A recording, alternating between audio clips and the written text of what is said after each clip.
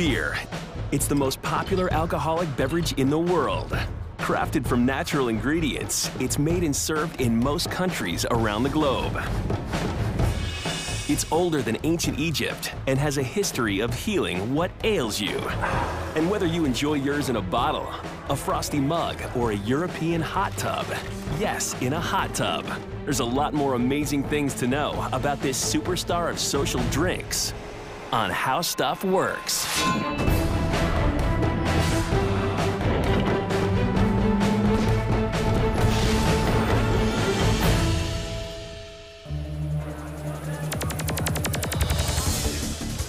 Beer is the most consumed alcoholic beverage in the world. Worldwide, over 42 billion gallons are produced every year. In the US alone, adults drink over 7.4 billion gallons a year. Brewing beer requires more than mixing a handful of ingredients together to meet consumer demand. What's amazing about this wildly popular drink is that a complex series of biochemical reactions must take place to make it happen. This giant industry bubbles over with innovation and creativity. Competing side by side with the big brewers are a unique class of fearless craft brewers, and even thousands of die-hard beer lovers who cook beer up at home. Did you ever think you could major in it? Well, there are even college universities that offer master's degrees in brewing. Beer boasts a host of health benefits, like antioxidants that are good for your heart, and a hot new way to combat stress. So whether you like to drink beer or soak in it, there's no denying its strong appeal. When somebody tells me that they don't like beer, I say, I don't believe you. I can find a beer that you will like. Simply put, beer is a fermented, hop-flavored, malt-sugared liquid. Its popularity is due to many factors. Besides taste, affordability and availability don't hurt. There are over 3,000 breweries in Europe and another 1,400 in the US alone. Their sizes vary from small microbreweries that produce less than 15,000 barrels per year to the larger independent brewers known as craft brewers, who make up to 2 million barrels. But you could say they're a couple of pints in a barrel compared to Anheuser-Busch, the maker of Budweiser, which sells yearly over 160 million barrels in the US. One thing does unite the majority of breweries, no matter what size they are, and that's beer's ingredients. Turns out, the majority of beers are essentially comprised of only 4. Beer is only beer as defined by the federal government if it has 4 ingredients in it. And what are they? Barley, or another fermentable starch source like wheat or rice. Hops, flowers from a plant in the hemp family. Yeast, a single-cell fungus. And water. The amount of ingredients added can vary from brewer to brewer, but this is the basic recipe at Sierra Nevada Craft Brewery in Chico, California, for 1 barrel of their pale ale. 29 gallons of water, 12 ounces of hops, 2 pounds of yeast, and 55 pounds of malted barley. The beauty of the ingredients is that they're available to every brewer in every corner of the world. You know, unlike the wine world, you only have these certain geographic pockets where wine is made because wineries have to be right next to the grapes when they're harvested. In the beer world, we have the luxury of having very durable ingredients. But no matter where beer is made, the way it's brewed is also essentially the same. How to make beers is universally known. Whether you're doing it in your kitchen, or you're doing it at a microbrewery, or you're doing it at a 60 million barrel brewery like St. Louis. It's a complicated process at that, but there are some key steps. The first step in making beer transforms barley. It's known as malting. Little grains of barley fill massive steel vats and are soaked in water, which allows the grains to germinate or begin sprouting. This softens the grain and also delivers the classic malty flavor. The malty flavor you get in beer, but also other types of foods as well. After germination, the barley is dried. The more the barley is dried, the darker and more roasted the beer tastes. the barley now gets a new name: malt. Then the malted grain is ground or milled to make a powder that is mixed with water and heated. Enzymes from the malt break down available starches and produce fermentable sugars. The resulting liquid is now called wort. This mixture is put into a vessel called a lauter tun, where the wort is separated from the grains. The wort is boiled with hops to provide bitterness and a beer's unique nose or aroma. After cooling, yeast is added to start the fermentation stage. Yeast allows beer's full flavor to peak, while it converts the remaining sugars into carbon dioxide and alcohol, giving beer its carbonation and alcohol content. So, with brewers using the same 4 basic ingredients and using the basic brewing processes, how do we end up with thousands of unique styles of beer to choose from? Beer making is not the wild, wild west. It's the wild, wide open world. From the home brewers to the big guys, there's room for a lot of creative cookery.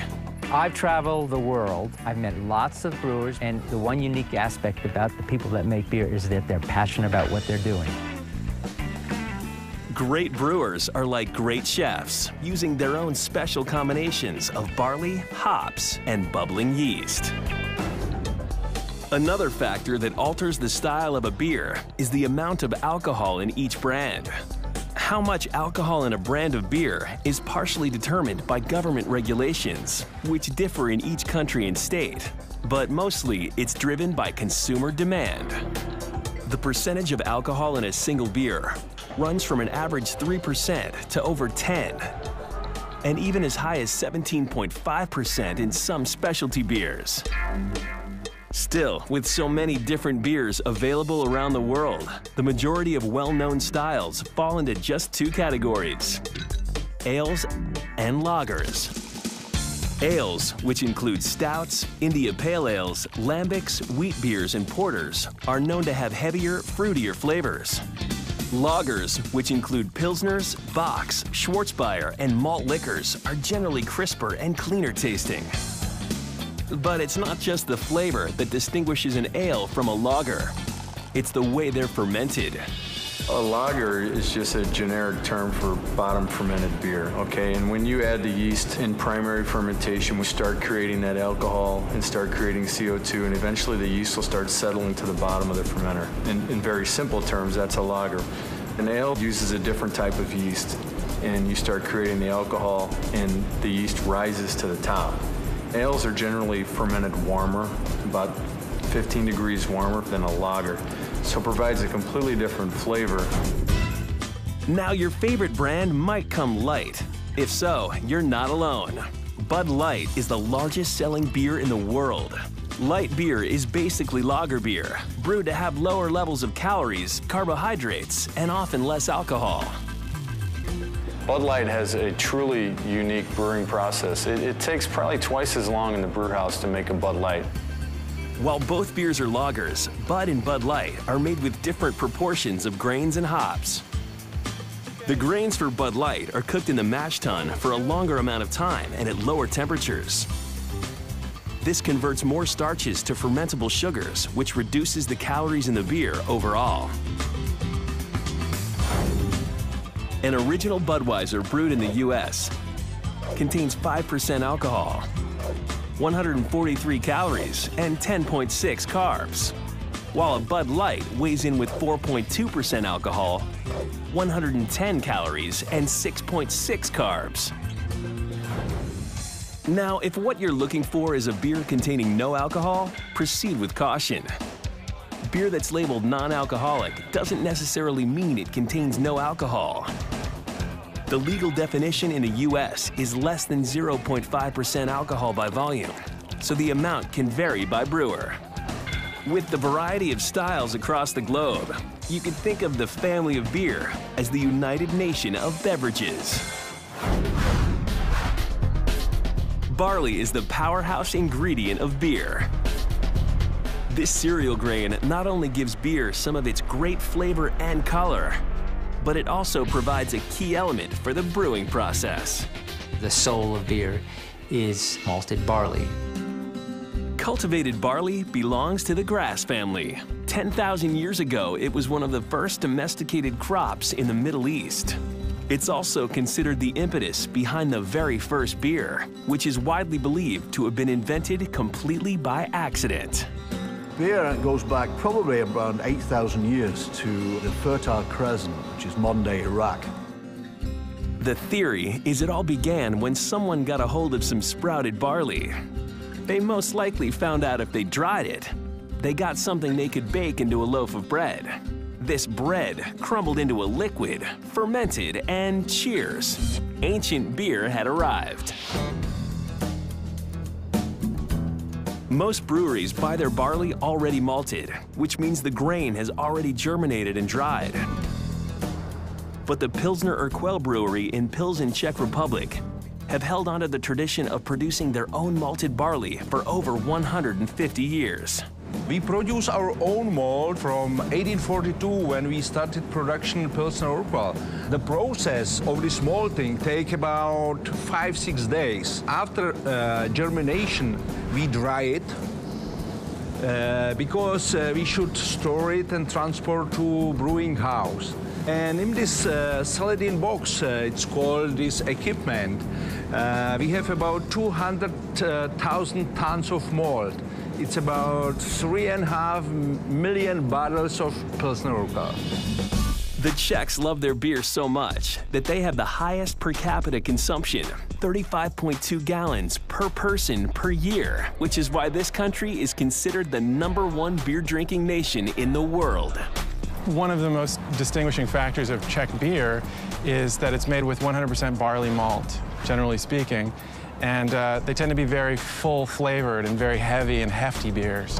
But the Czechs are far from the only fans of beers with a lot of barley flavor. Ken Grossman, founder of Sierra Nevada Brewery in Chico, California, produces a wide range of beers and knows the importance of barley in every batch he brews. What we're looking at here is the mash tun, and we're transferring the malted barley. It's been in here about an hour and a half. It's at about 160 degrees. We've converted all those starches into sugars, and now we're pumping the whole mash on into the lauter tun. And if you see, we're just about empty here.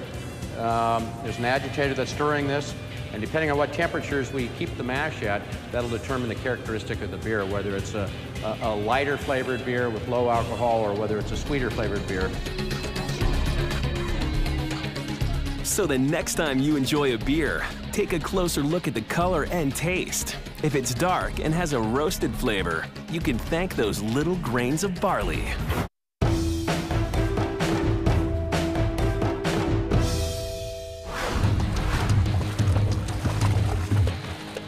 Holy hair of the dog.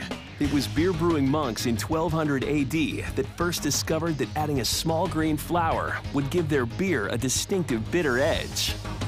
The little flour is called hops, and it comes in many varieties, which is why it's often referred to as the spice of beer. Hops is what gives the bitterness to counterbalance the sweetness of the barley. Even a relatively light beer would taste cloyingly sweet if it didn't have some volume of hops in it. Hops is a little flower or cone from the female hop, a plant in the hemp family.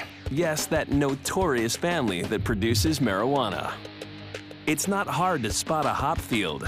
They're pretty distinctive because the plants are grown in rows on strings.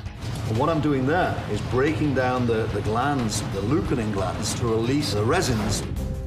Inside the bracteal layer of the female hop cone are the wax-coated lupulin glands. These house a yellow powder or pollen, which is made up of bitter resins and aromatic oils. Combined, these give hops their bitter flavor when they're tossed into a steaming brew kettle and boiled. The bitter compounds, the resins, also have other influences. They help stabilize the foam. They are also antimicrobial, so they're important for preventing bacteria from growing in the beer. After malt is added to warm water and beer begins to brew, the mixture tastes very sweet. That's exactly when brewers add hops to balance the sweet taste with a little bitterness and create a more harmonious flavor. Like most breweries, Anheuser-Busch uses a form of crushed or dried hops. You see, we're in the hop room now. These are hop pellets. You can see right now what a hop looks like when we use it. The Sierra Nevada brewery produces 750,000 barrels per year. Since we really focus and feature hops in our beers, hops really are the most critical ingredient for us. In fact, they grow 3 acres of their own hops. We have been growing our own hops here at the brewery for the last 4 years. You know, in the same way that there's deadheads, there are hopheads out there, and it's a growing contingent of people who are looking to challenge their taste buds. It's good. Dogfish Head Craft Brewery in Milton, Delaware is known for creating cutting-edge or hybrid beers using ingredients from vanilla beans to honey and grapes. This is orange blossom honey. We have pureed raisins. But hops still tips the scales when it comes to adding powerful flavor. I believe we use the highest volume of hops per barrel of any brewery in the country. That's because we brew such a high volume of IPAs, India Pale Ales, which are a very hoppy style. Hops is generally added to the boil kettle only once during the brewing process. But that isn't enough for Dogfish. To further enhance the flavor of some of their beers, they devised a way to keep the hops coming. We even invented our own little continual hopping device. Our IPAs are the only continually hopped IPAs in the world. And by dosing a little bit of hops in the entire time you brew, instead of what the tradition is dumping giant volumes of hops in once or twice, by dosing it in little increments, it makes for a beer that's intensely hoppy without being crushingly bitter. Not only do great brewers act like chefs, some like Sam are part inventors. Beer has developed into such big business that brewing's become a competitive and very academic science. Beer is so complex. It's a really detailed science and technology. The whole journey from barley through to beer, with the flavoring by the hops and the action of the yeast, there's a rich mine of science to be studied there. And Dr. Bamforth would know. He runs one of only 2 brewing programs in the U.S. at the University of California at Davis, where students can actually earn a master's degree in the art of brewing. Science is incredibly important in the brewing of beer, particularly in trying to strive to create a consistent product. Every aspect of beer is studied, from the color to the taste, and right down to the consistency of the foam. And why are they so interested in foam? Technically, it doesn't change or even add to the flavor of beer, but that doesn't seem to matter, because in the world of beer, good foam is good for business. Currently, I work on beer foam, so I look at what kills a good beer foam and how to make a good foam more stable. The machine that we use to test it basically turns the beer all into foam and then measures the rate of collapse of that foam. Foam forms because of dissolved carbon dioxide gas, CO2, that occurs as a result of the fermentation process. Foam is kind of complicated. Depends on how you pour it, and then how stable it is, and depends how long you leave it. Because if you take a lot of sips, then the foam texture will change, it will lace inside of the beer glass, and so on. To me, you pour that beer in a glass, you want foam. You haven't even tasted, you haven't even smelled it yet, but you're looking at it. First impressions are everything. Yeast is a critical ingredient in beer that has the incredible ability to start the fermentation process, which turns sugars during the brewing process into alcohol.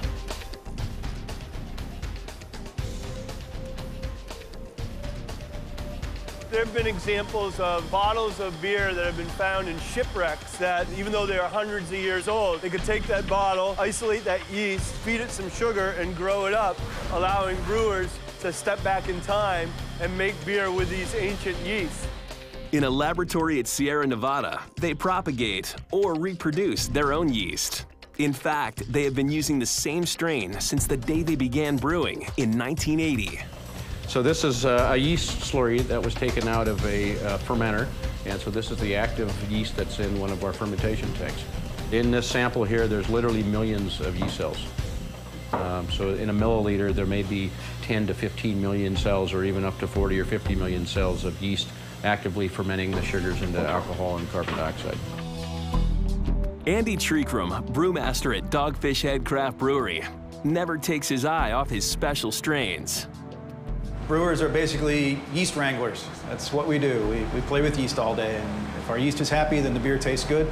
If the yeast is not happy, then the brewer is not happy. The little fungi can be temperamental if they're not kept in the proper environment. This is just for growing yeast. We put it in this clean room environment, which we tiled all the walls. We put a HEPA-filtered air, so we don't have any microbial issues. There's no mold or bacteria that can live in this room. It's a very, very sanitary environment. The word yeast comes from the Old English word meaning bubble, boil, or foam. Fitting, it would be an essential ingredient for one of the world's favorite frothy drinks. Fermentation is the last big step in making beer, a process that many say is where the magic happens. It's when sugars from the malt are metabolized into alcohol.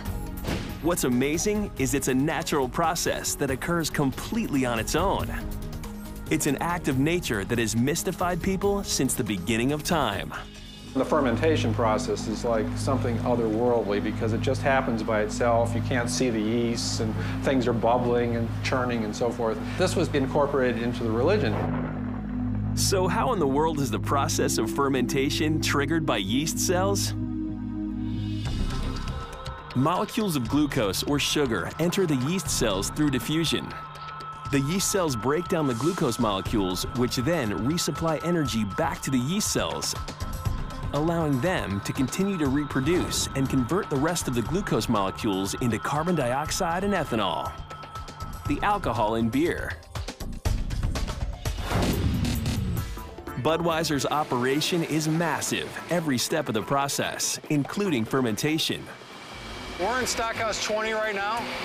This is a fermentation cellar. We have 12 vessels in this cellar, each one holding 5,600 barrels of beer. Altogether, we have 37 fermentation tanks. Each tank will be filled for about 5 or 6 days until the yeast has finished out and started settling to the bottom. Like Budweiser, most breweries wrap up their brewing process by allowing their beer to ferment in sealed steel tanks. Sierra Nevada does that too. However, they mix it up a bit by allowing some of their beer to ferment in a more traditional way, in open fermenters. It's not every day you get to see gallons of bubbling yeast cells exposed to open air. They do this for the flavor that it yields in some of their favorite ales. Pilsner Urquell in the Czech Republic produces 1.5 million pints of beer a day.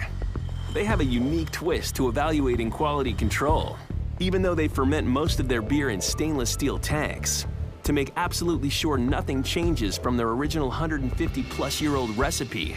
Each year, a certain amount of beer is brewed the really old-fashioned way, by fermenting hopwort in old oak barrels. We are here in historical cellars of Pilsner Urquell.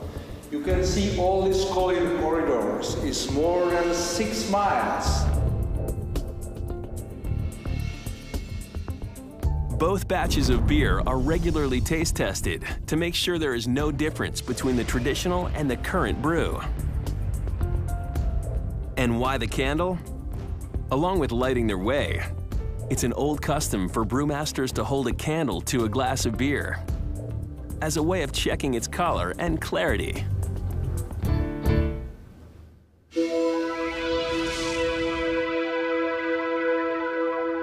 Now we are in maturation cellars. Here is developed the final taste and aroma of the beer. And I would explain you what is different on Pilsner Urquell. If you will taste Pilsner Urquell, on the first sip, you will feel the bitterness in your mouth.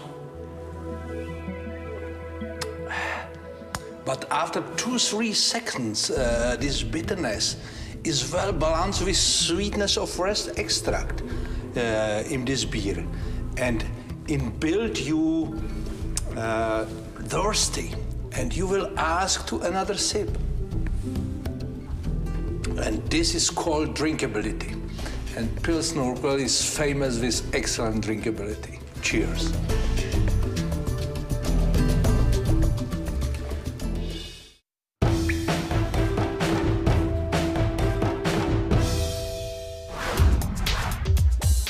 You can buy beer almost anywhere, but one of the fastest growing hobbies is making it at home.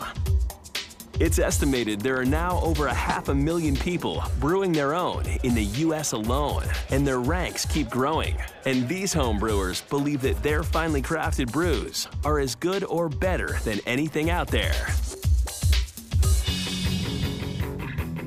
That's why most Sunday afternoons, Dave Fitch mixes up a batch of beer on his personal portable brewery out in front of Maltose Express, a home brew retail store in Monroe, Connecticut.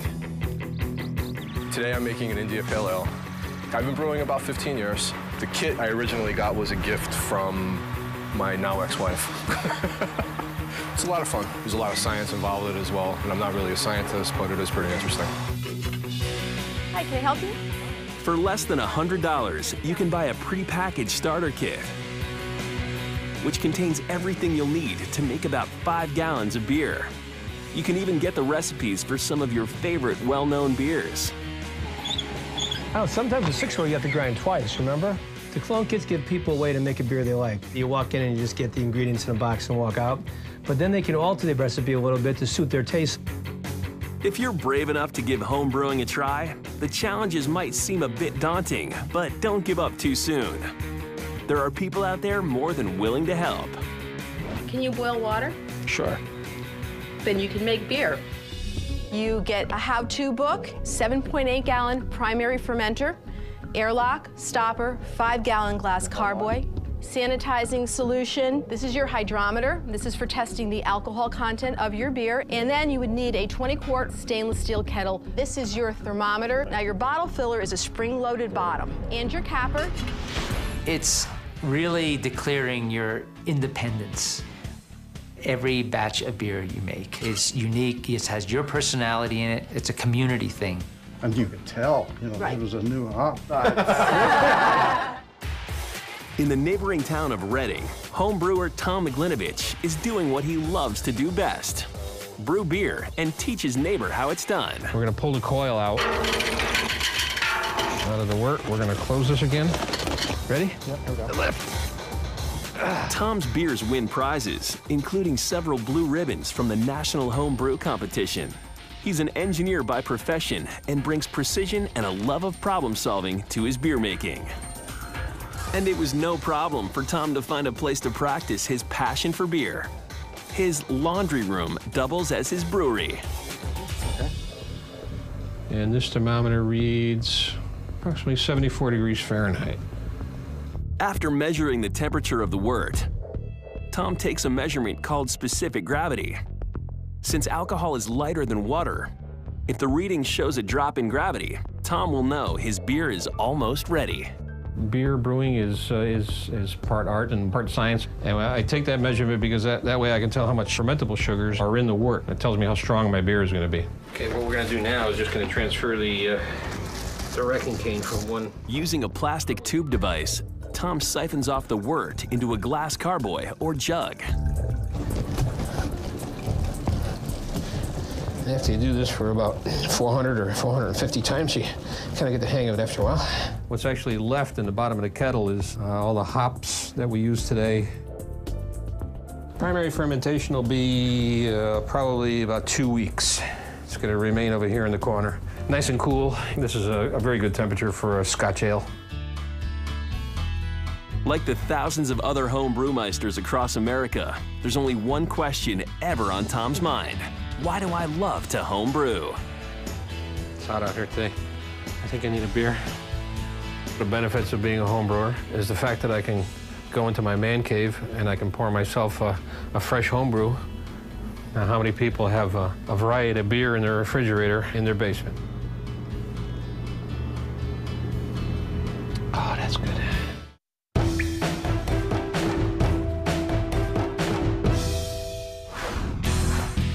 There's a whole world of beer makers out there known as craft brewers, whose creativity, tenacity, and fearlessness is keeping the beer industry on its toes. Small craft brewers are commercial breweries that produce fewer than 2 million barrels of beer a year. Many are boutique operations that have much more latitude to experiment with different ingredients. And at Dogfish Head Craft Brewery in Delaware, they do. If we can catch up to it and run it over, we'll rip it off the road and throw it in the brew kettle, you know? We're pretty fearless in what we put into our brews. Their motto is off-centered ales for off-centered people. To use non-traditional ingredients just really got me thinking that I could kind of put my own thumbprint on beer. And true to form, Sam makes some pretty crazy beers. Everything from a pumpkin ale to a chicory stout to a beer called Raison d'Etre. A brown ale brewed with malt, beet sugar, and raisins.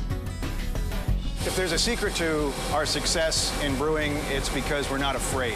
We will try just about anything as long as it tastes good. Some of their other unique ingredients include hot chili peppers, maple syrup, juniper berries, honey, grapes, saffron, and licorice root. I think brewing should be recognized as an art form, just as you know, painting or sculpting or anything else is. And you know, that's why it's been around for centuries, as people feel closer to the gods when they brush up against fermented beverages, and that's a beautiful thing. And that's why Sam reached out to Dr. Patrick McGovern, senior research scientist at the Pennsylvania Museum's Applied Science Center for Archaeology. He's famous for his discovery of the oldest known beer in history. You know, this beverage has been lost essentially to humanity for thousands of years.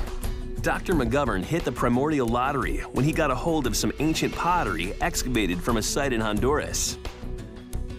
Through the use of infrared spectrometry and chemical analysis on scrapings from pottery shards, he was able to identify ingredients similar to those found in beers today. He surmised that somewhere between 1100 and 1200 BC, people were drinking a fermented beverage made from the sweet pulp of the cacao fruit, the source of modern-day chocolate. We got the tools, you know, now to really reconstruct a lot of what the organic ancient world was like.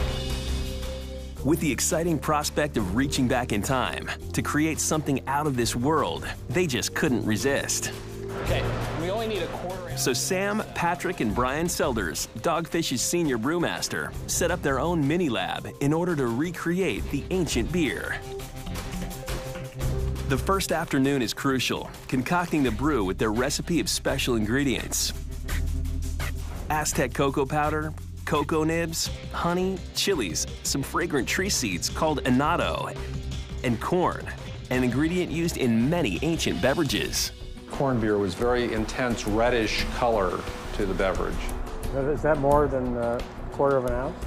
The red is important to this beer because the Mayans and the Aztecs actually associated the chocolate beverage with blood. So red, you know, equals blood. What the ancient Americans did was they would sacrifice on the top of their pyramids. And when they did the sacrifice, if the person was any way reluctant, you know, to have themselves sacrificed, they would serve up a chocolate beverage in which had been mixed blood from the previous sacrifice, so that would give the person courage to go on with the sacrifice. We've upped the volumes of cocoa to make it more prevalent in the taste and aroma, and we moved the addition of the cocoa powder to later in the process. A quarter ounce of chili adds a dried fruit flavor without really delivering the heat. So here we have our dried chili pods. So we're going to hydrate them, so by the time they're added to the wort, they're soft enough that they'll break down, and we'll get a lot more of the flavors. This is the first time in the United States that we have put together a beverage that really draws upon these ancient chocolate drinks in a way that's never been done before. Well, we'll see if it flies, but that... Can you smell it already, Patrick? Yeah, I think you can pick it up. There's still a lot of barley malt aroma, too. Does it take a while? I love that smell. And now we wait. They figure it will take 4 weeks to brew and 2 weeks more for fermentation. To make sure the chocolate matures to the desired flavor, they allow for an additional 14 days for the cocoa nibs to settle. They name the beer Theobroma, which is the chemical signature of the cacao plant, only found in Central America. It also means food of the gods. There she is. Finally, Sam is able to put their labors to the test to see how this ancient chocolate beer fares in a modern-day pub. It doesn't taste like a chocolate bar. It tastes more of cocoa bean, cocoa flavors. So we're actually bringing back to life beverages that haven't existed for thousands of years. And surprise, surprise, you know, people actually enjoy these beverages, and it shows you that humans through the ages have, you know, had very similar tastes.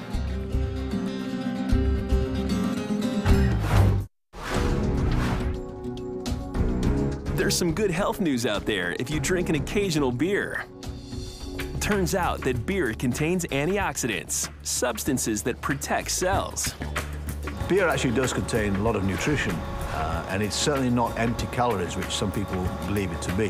One antioxidant in particular, ferulic acid, has been shown to be readily absorbed by the body through drinking beer. If I go down to my local farmer's market and say, here's a tomato, here's a bottle of beer, which is more helpful, well, at least in this antioxidant, it would be the beer. Additional research on antioxidants has shown other physical benefits as well. One of the effects of the antioxidants in beer is to increase the production of a molecule called nitric oxide. This is a gas that's actually produced in your blood vessels and relaxes them, leading to a reduction in blood pressure and a reduction in heart disease risk and stroke risk. Beer is also a significant source of some B vitamins and silicon. Beer and bananas are the two richest sources of silicon in the diet. Now there's a lot of evidence to suggest that moderate consumption of beer will reduce the late onset of osteoporosis. But beer also has the ability to alter your mind and body in some other not-so-healthy ways. Like all alcoholic beverages, if abused, it can cause serious physical damage. Even just one too many can produce in many drinkers a pleasant, though not normal feeling that has been known to people throughout the ages: inebriation. When our species first appeared in Africa, one of the things that they would have been drawn to is the alcoholic content, and especially not just to preserve the food, but also to have mental effects produced by it. When alcohol enters your body, 20% of it is absorbed into the bloodstream through the stomach walls. The other 80% through the small intestine. Water in your body dilutes the alcohol, but it also helps it travel more efficiently. When the alcohol reaches the central nervous system, intoxication occurs because the alcohol affects the ability of the nerve cells to transmit signals. Beer can affect a number of neurological functions, including your ability to speak. It will slur your speech. It will slow your body movements and your ability to work. Everybody's different, but the general rule is if you haven't eaten for a while and drink alcohol on an empty stomach, having more than one drink every 2 hours will impair your reaction time. Beer tends to have about 12% alcohol, which is about the same amount of alcohol that one would get in one shot of whiskey or in 1 cup of wine. A full glass of beer, such as this, would contain about 1 ounce of pure alcohol, demonstrated here by this shot glass. So like many mothers have always said, everything is best in moderation, and that includes beer. Beer baths? Actually soaking in a hot tub of brew? Leave it to the Czechs. The Czech Republic, and especially this part of the Czech Republic, has a long tradition of balneology, that is, bathing and healing people with curative baths. You heard it right. Chodovar, a family-owned brewery in Chodova Plana, offers a refreshing alternative to your average jacuzzi. Down in the cellar of the brewery's hotel, there's a unique spa with 6 steel tubs filled with golden beer. This brewery is known for producing its own mineral water to drink. And in addition to producing a kind of healthy, salubrious bathing experience that's supposed to be good for people and cure what ails you. Yeah, the people come from all Europe, all the world. I think we'd all tend to agree that bathing in beer is an unusual idea. But as it turns out, it may not be a new one. Rumor has it that it dates back to the Egyptians.